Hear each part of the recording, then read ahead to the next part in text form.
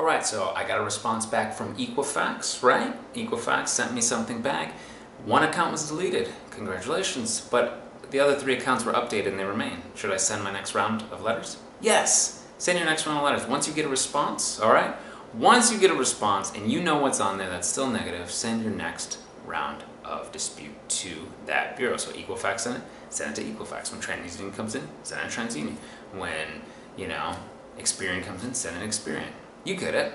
Don't stop. Don't stop just because they say, oh, we verified it. Keep going, all right, guys? Thanks for watching. Give a thumbs up, subscribe, and if you want us to repair your credit, check out the link below, wewerefinancialgroup.com, or if you want to do it yourself, 609creditrepair.com, link below.